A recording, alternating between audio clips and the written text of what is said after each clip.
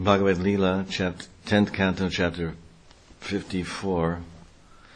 Krishna Rukmini Vivaha, Leela. The marriage of Krishna and Rukmini. Being struck with Rukmini's beauty as she left the Durga temple after performing the preliminary rites for her marriage, all the assembled princes had fallen to the ground from their horses, bereft of all reason. Now enraged, they got up, grabbed their bows, and surrounded by their armies, they chased Krishna in great haste. Upon seeing this, the commanders of the Yadu army turned and attacked them and showered them with arrows.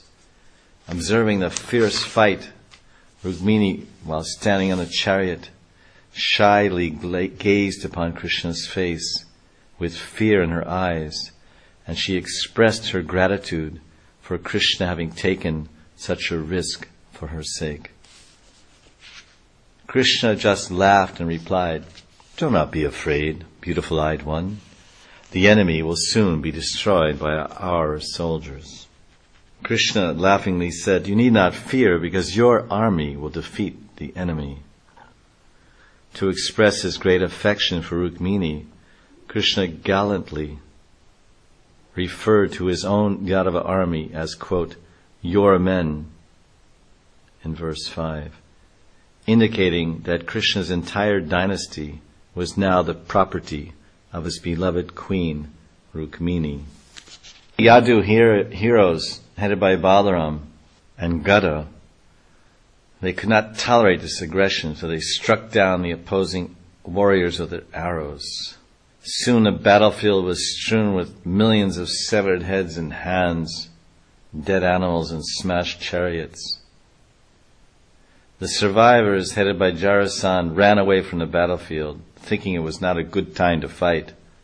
Fate was not favoring him. All these kings approached Shishupal, who was very sad and his face all dried up. Jarasandha tried to encourage Shishupal. "Listen, O tiger among men, give up your grief. After all, a person's happiness and distress are never permanent, as a puppet dances to the will of the puppeteer.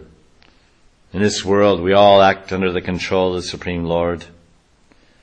I myself fought with Krishna 18 times, and I only won once.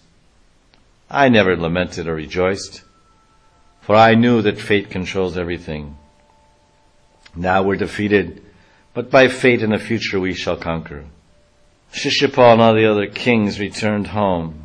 Rukmini, however, Rukmini's brother, was especially envious of Krishna, and could not tolerate that he kidnapped his sister Rukmini. He put on his armor and said, "I shall not come back to Kundina until I kill Krishna and bring Rukmini back with me. I swear this." So then he told his driver, "Go quickly where Krishna is.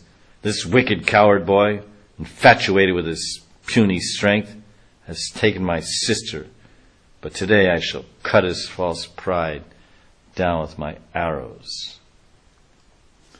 Vishwanath explains that this same statement of Rukmini can be taken from the viewpoint of Goddess Saraswati, and Rukmini was actually saying, "Today the intoxication of pride I have in my own prowess will be removed by the sharp arrows of the coward boy, whose beautiful mind is compassionate even toward the wicked."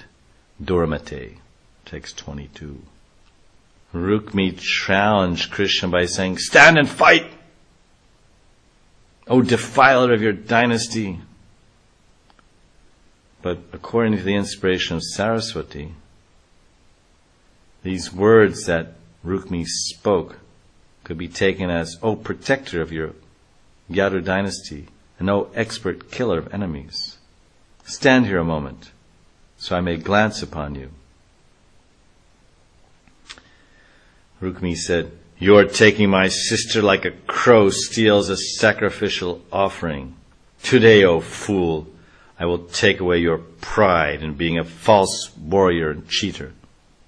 Another meaning of what Rukmini said in verse 25 is, since my sister Rukmini is Mahalakshmi, thus belongs to you, whether you steal her or not, wherever you go, she is your own essence, swasaram.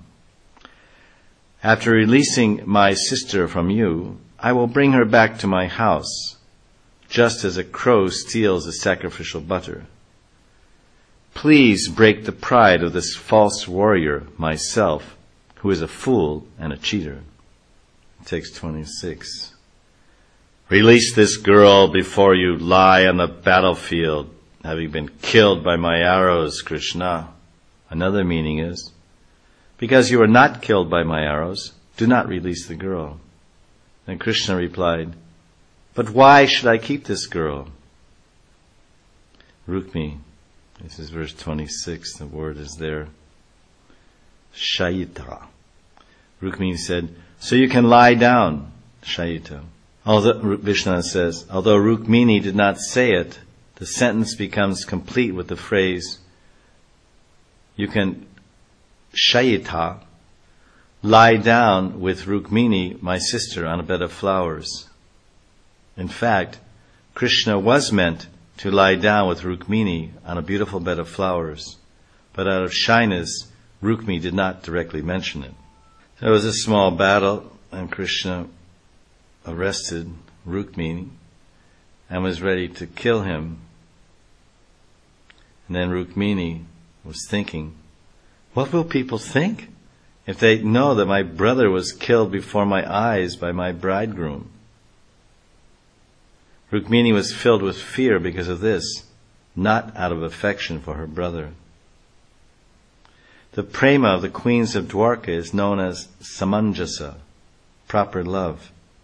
It's dependent on public opinion, whereas the prema of the Brajagopis, known as samartha prema, is much stronger because it is not dependent at all on the opinion of the public.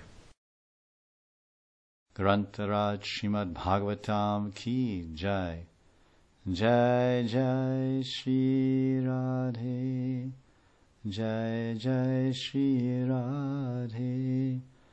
Jai Jai Shri Radhe.